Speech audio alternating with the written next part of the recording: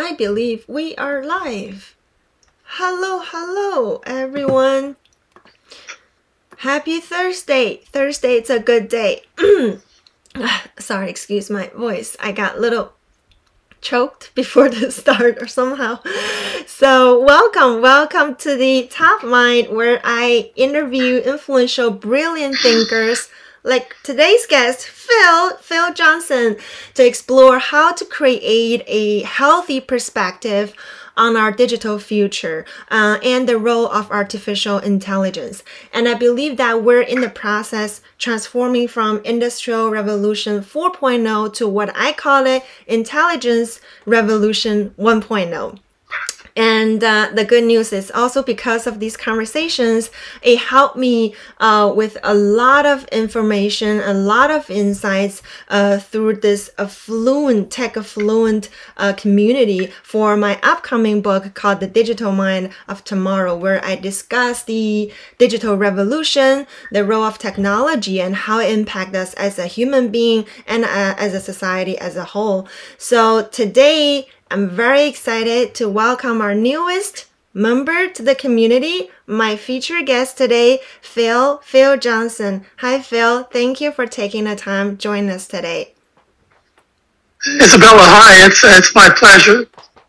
Great. And before we start, just a quick background introduction about Phil. Phil has 2 decades experience as a company executives and producing over 1.5 billion revenues back then. We're talking about 2 decades ago.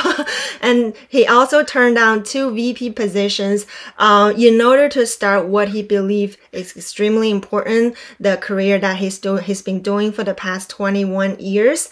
He's been dedicating helping executives and organizations bet on themselves by developing their emotional intelligence. And what the program is called is the the Master of Business Leadership, and which offers members the potential for their extraordinary life filled with exponential impact and success rather than a conventional level of success. Did I do it right, Phil? You're great. Thank you. Thank you. And today I was talking with Phil. I was so excited about the topic because I'm personally spiritual. I'm also religious.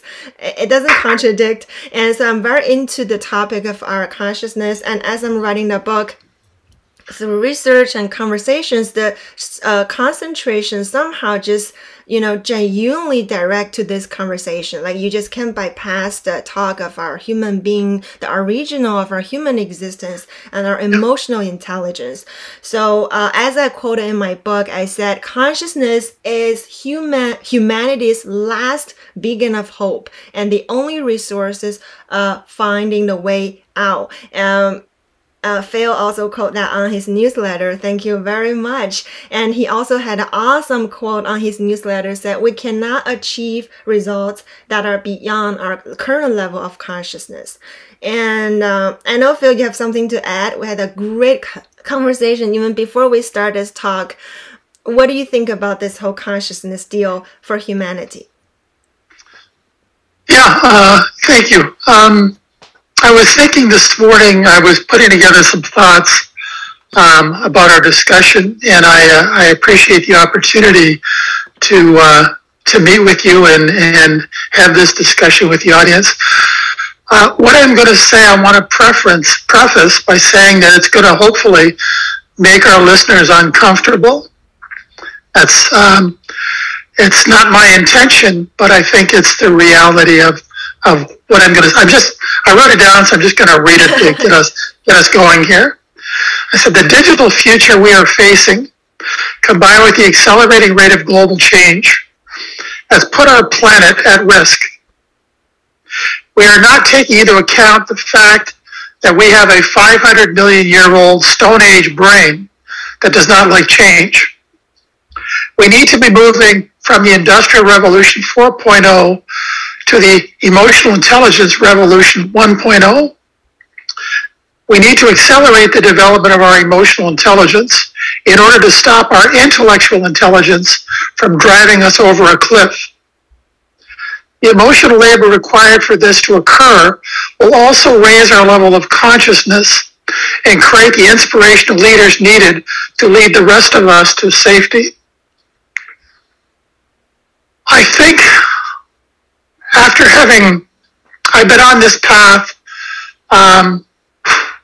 for the last 54 years. I turned 68 a few months ago, and I've been working with executives and organizations all over the world for the last 21 years. I've dedicated my life to that, to raise the level of emotional intelligence in order to raise our level of consciousness and get better results. Mm-hmm. I think we're at a tipping point as a species on the planet. Mm-hmm. And if we don't, we have a tsunami of change coming at us. Some scientists estimate that we could experience the equivalent of 20,000 years worth of change in this century. Mm-hmm. So change is increasing at an exponential rate. And if we don't develop our emotional intelligence to deal with the anxiety that change creates in us, it will create so much drama, chaos, and conflict that it's doubtful we will be able to recover from it.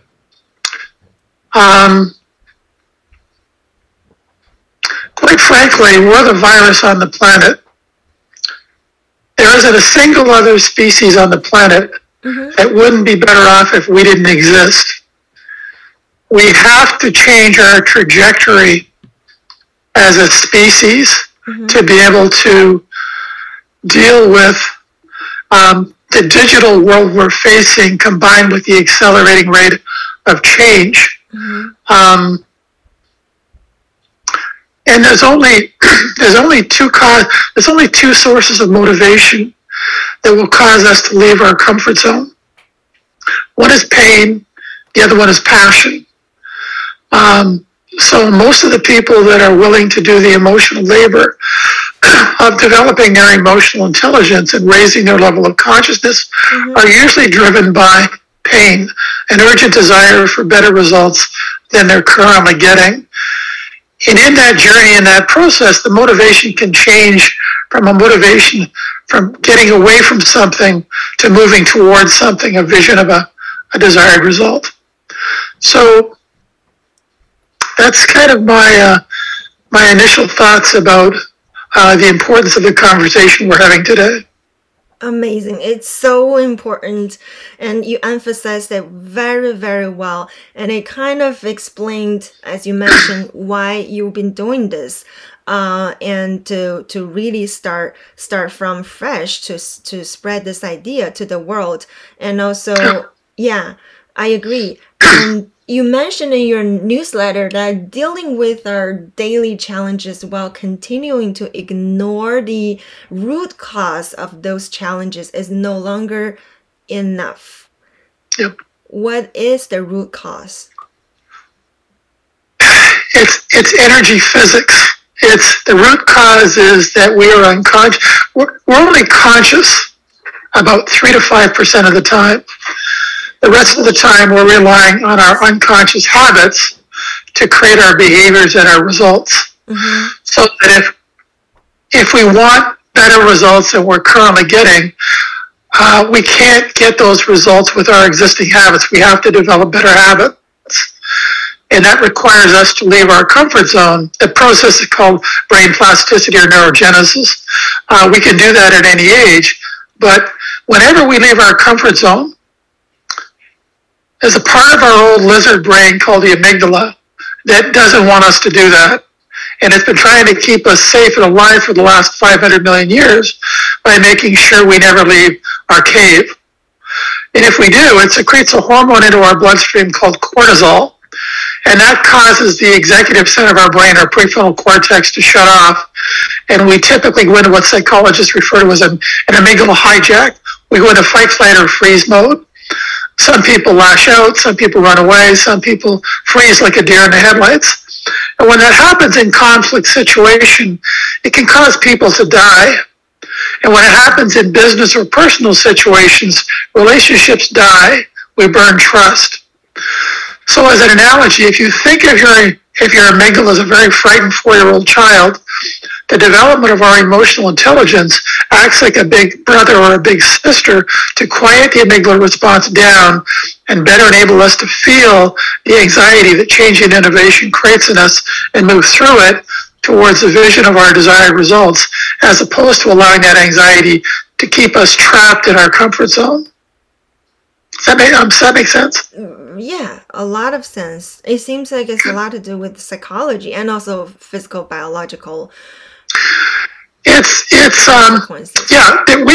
significant resistance. We have significant resistance to change, both from a biological and a sociological point of view.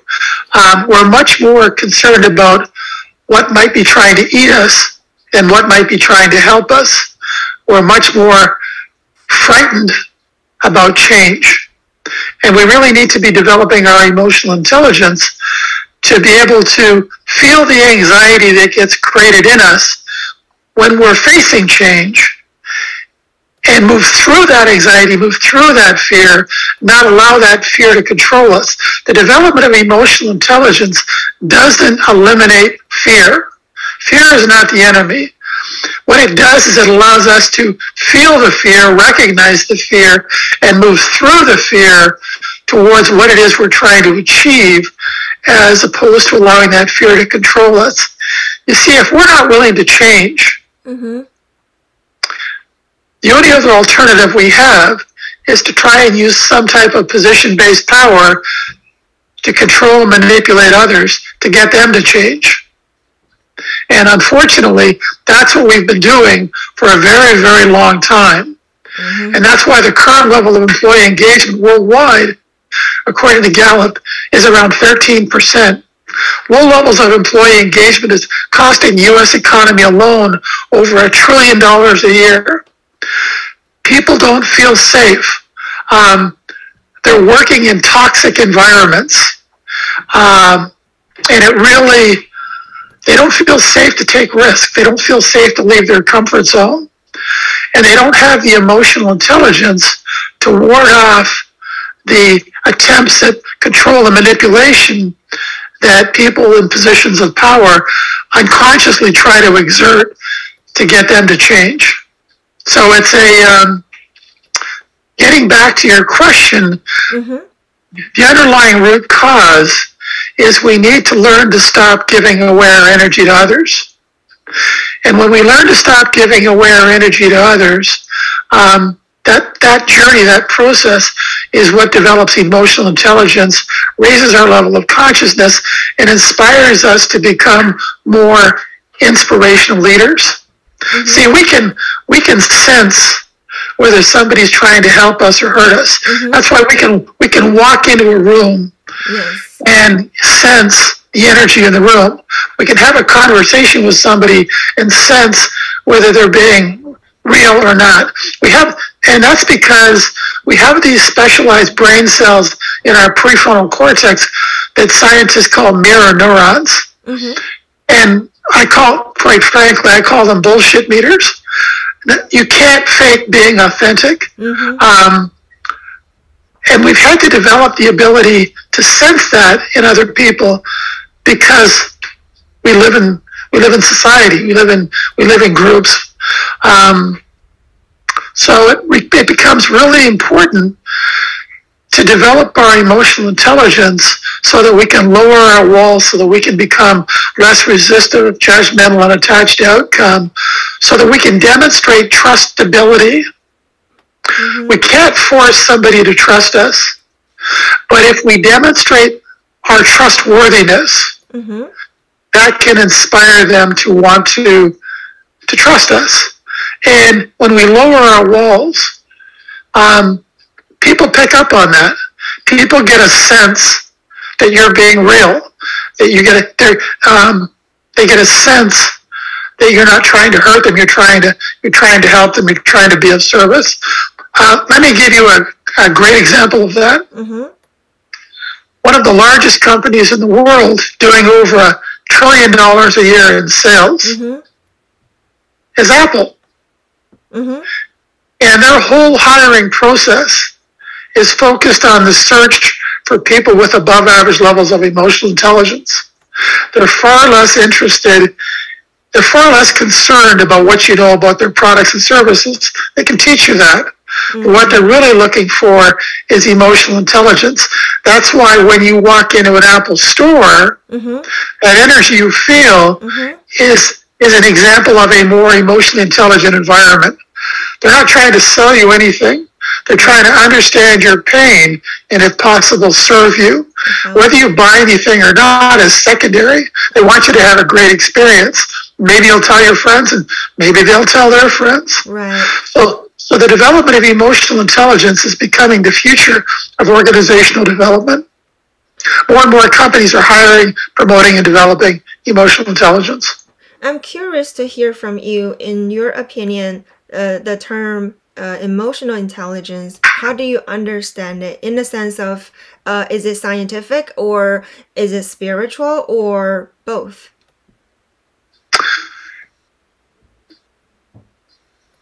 It's getting knowledgeable. It's becoming more conscious. It's the ability to feel the fear that change and innovation creates in us, acknowledge it, and move through it towards where it is we're trying to achieve, the vision of our desired results, as opposed to allowing that fear to control us, which the majority of the population on the planet does.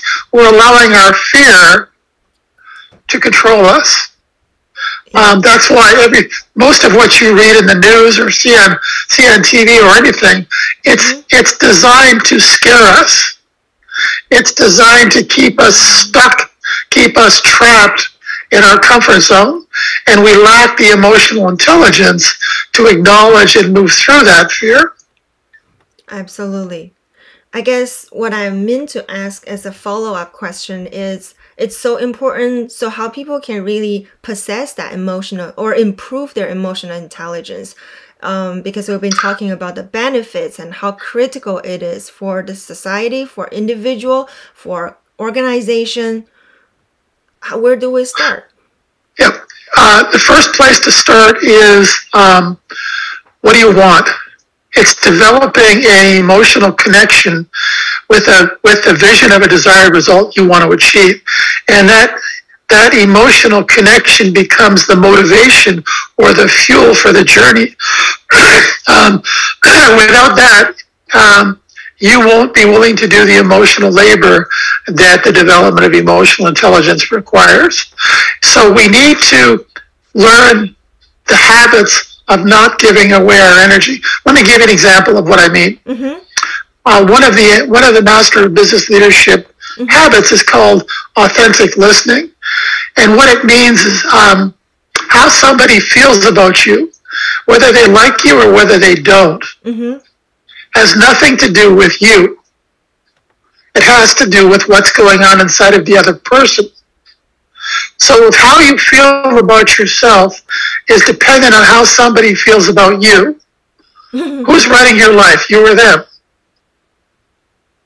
Mm-hmm. It's them, right? Mm-hmm. You're giving away your energy to that other person to determine how you should feel about yourself. If they like you, then you like you. If they don't like you, then you don't like you. If you don't get a lot of likes on social media, or not a boy or not a girl, then your feeling of your self-confidence is diminished. So that's one. Is that for everyone? Or is what?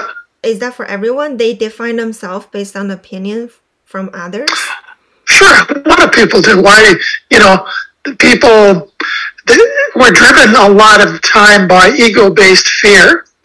We want to have a really nice looking car or a nice job or a nice title. Biological flaw, or well, is there any way we can overcome that? Yeah, by developing your emotional intelligence. You see, our ego wants us to feel better than or less than others. Yes. I have a better car, I'm taller, I'm prettier, I'm wealthier, I have a better job, I have a better title than you do. It wants us to feel better than or less than others, but it never wants us to feel equal. So the more we develop it never wants us to be in the present moment. It wants us to be focusing on future or past, but never the present moment. And the present moment is all that's real. The present moment is all that exists for everybody on the planet. The future will never exist. The past doesn't exist. The only time we can take an action and generate a result is in the present moment. And the more present you are in the moment, the more influential you are in the moment. Amazing. The better your results. Right. So if you think about it, we're hardly ever focused on the present moment. We're thinking about the next thing on our to-do list, yes, or what went wrong yesterday or this morning. And that's our ego's attempt to try and scare us into staying in our comfort zone. Right. I actually see 3 tips already in order for us to on a direction to improve our emotional intelligence. One is find our passion, right? To find out what do you really want to do. Second is to be at the present moment, be mindful, enjoy what you're doing at the moment. And the third one, I need to be present. The third one is, you mentioned something, ego, the ego. We need to deal with our ego. Yeah, the ego is, the ego has outlived its usefulness. The ego's been part of our evolution as a species, but it's like our appendix. It no longer serves a useful function. So developing most people think they're their cars, or they're their jobs, or they're their titles, whatever their label is they put on themselves. Yes. Right. And it's not true. The development of our emotional intelligence actually enables us to distance ourselves from our ego, so that our ego is always going to be trying to generate that fear, but we can watch what our ego is doing from a distance, recognize it and say, I may be scared, but it's not going to stop me from moving in the direction that I want to go in. Right. You see, if we're attached to our ego, if we feel we're our job or our car or whatever label we want to put on ourselves, then that label owns us. That label owns us. Yes. And it becomes much more difficult to do the emotional labor of leaving our comfort zone. And over time, we start focusing more and more on trying to control and manipulate others to get them to change, because we're unwilling to change. And that's what creates the drama, chaos, and conflict. That's what creates the toxic environments that leads to low levels of engagement. The chaotics, right? We're having today. Correct. Is that also why, back to your first tips to develop emotional intelligence about find your true passion, that's the obstacle to stop people from really pursuing what they're engaging and what they really love, because their ego stands in the way with their labels. Let me give you another analogy. The awakening process is an ongoing, never-ending process. Let me give you an example of the difference between intellectual intelligence and emotional intelligence and how it impacts our behavior and our results. Would you rather have $10,000 a day for 31 days or a penny that doubles every day for 31 days? So in the first example, that's our ability to do intellectual labor. It's largely genetic, it's largely fixed. So if you had $10,000 a day for 31 days, that would be $310,000. If you doubled a penny every day for 31 days, you'd have $5.7 million. Sorry, $10.7 million. And if you continued the example, after 40 days, you'd have over 5 billion. Over 50 days, you'd have over 5 trillion.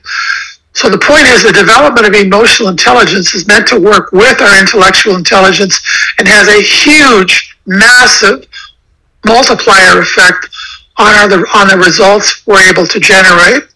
So in the development of emotional intelligence is an experiential process that anybody can do. Mm-hmm. That differs from an intellectual intelligence, which is largely genetic. Not everybody can have 160 IQ, Mm-hmm. but anybody and everybody can be developing their emotional intelligence by doing the emotional labor of moving outside of their comfort zone and learning how to stop giving away their energy to others. See, when you're giving, let me explain the journey just a little bit. So day one on the emotional intelligence journey, you've got a penny. Day two, you've got 2 pennies. Day three, you've got 4 pennies. Mm-hmm.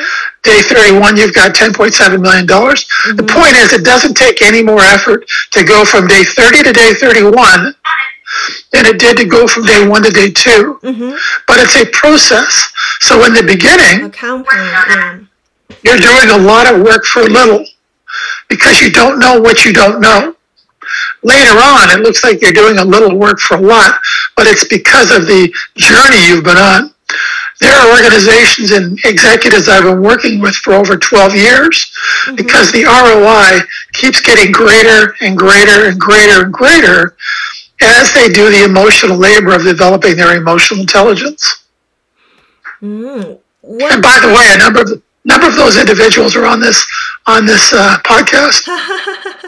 Hi everyone. Thanks to Phil.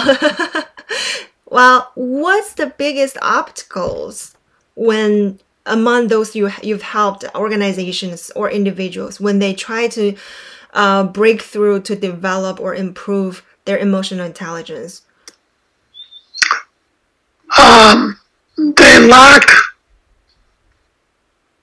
a desired result. Their desired result is weaker than their fear. You need to have an outcome you're trying to achieve, an emotional connection to an outcome you're trying to achieve mm-hmm. that's stronger than the fear that's going to get generated along the way. So think big. Think boldly. Yeah. Whatever it is, you've got to develop. You've got to develop an emotional connection. You're in an emotional why for why you're doing whatever you're doing. It has to be really important to you, whatever it is. Mm-hmm. It doesn't matter what it is, but that emotional connection becomes the driver. It becomes the motivation that will pull you out of your comfort zone and through the fear that gets created by our 500 million year old brain. So we need that fuel. We need that motivation to feel the fear mm-hmm. and move through it and not let that fear stop us, not let that fear control us. To drag us down. It sounds like the emotional desire that drives you to reach the destination is the hardest thing to do. Is it? From everything you try to explain. It's not hard, but most people see. Most people want better results than they're currently getting in some aspects of their life. But if they don't have that emotional connection to that result, mm-hmm. if there isn't an emotional connection to achieving that result, mm-hmm. you won't be willing to leave your comfort zone to go make it happen. So that's the difference. The thing that all emotionally intelligent people have in common is a strong emotional connection with something they're trying to achieve that's greater than the fear that gets created in the process. Mm-hmm. If anybody tells you they're not scared, they're out of touch with their emotions. Fear is not a bad thing. It's a feeling. it's an emotion. But it's when we deny it unconsciously that it can control us, and it turns us in from stops us from trying to serve to trying to control others. I love that. That's a good. It's fear. It's fear. It's fear. Comes always. Fear. Always. It's ego-based fear, and the thing is that we're unconscious of it for the most part. It's in our subconscious. Well, as we get close to the end of the question, I do want to circle back a little bit to this how emotional intelligence tied to our today's digital world, the fast-paced, technology-empowered digital world. You also mentioned that you see this accelerating rate of global change with technology. What are the impact or consequences you see in today's digital world, and how emotional intelligence and self-awareness, consciousness play a role in this process? Our accelerating digital world isn't the enemy. It's not a bad thing. It's our 500 billion-year-old brain that tries to block change. And as I was saying, we have change is increasing at an exponential rate. Right. And it's creating a lot of fear. It's creating a lot of drama, chaos, and conflict. And we need to develop the emotional intelligence to stop that fear from controlling our actions, so that we can make better choices and embrace the accelerating rate of change that we're experiencing. How that connect with consciousness? Consciousness allows us to do that. Consciousness allows us to distance ourselves from our fear. Consciousness does not eliminate fear. Consciousness allows us to say, hey, I'm scared to death. I'm really worried. But I'm not going to let my fear stop me from moving in the direction that I want to move in. See, most of us allow our fear to stop us from changing, from growing, from evolving, both as individuals and as organizations. So, I mean, think about it. I'm sure a lot of your listeners that are going through or have gone through organizational change can relate to what a root canal that is within their organization, and how so many people try to derail change initiatives. And that gets back to that whole lizard brain, fear. They don't want to rock the boat. They don't want to change the status quo. They would rather die than change. They would rather destroy the organization than change. They think that staying within their comfort zone is safety, where in reality, the worst possible thing we can do, especially during times of rapid and accelerating change, is to refuse to leave our comfort zone. Yet that's what happens when we allow the lack of emotional intelligence to control us. Absolutely. So in essence, emotional intelligence, it's a tool for us to arm us to deal with the fast changing world. And that wouldn't be done without conscious. Conscious enable us to be able to leverage the tool of emotional intelligence. Emotional intelligence is more than a tool. It's a critical part of our development that's missing. See, our educational system has failed us, and our employment system has failed us because it's relied primarily on our ability to do intellectual labor, and it's done little or nothing to develop our emotional intelligence. So there's a critical part of our development that we never got. We never got developed. And now with the accelerating rate of global change, we need that more than ever. I agree.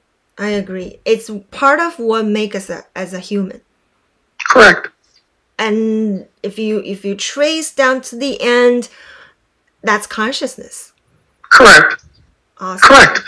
As we learn to combine our intellectual and emotional intelligence, Yes. not only do we get significantly better results, but we become more conscious of what's going on in us and around us. Beautiful.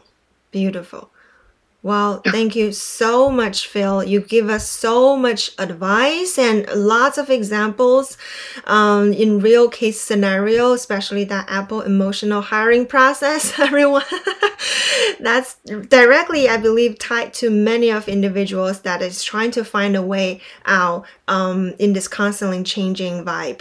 So thanks so much. And thank you all again, my dear audience. A lot of them are coming from Phil. Thank you so much for helping me getting this session out to the people that needs it. I wish everyone a wonderful rest of the week. Happy early weekend. It's Thursday already.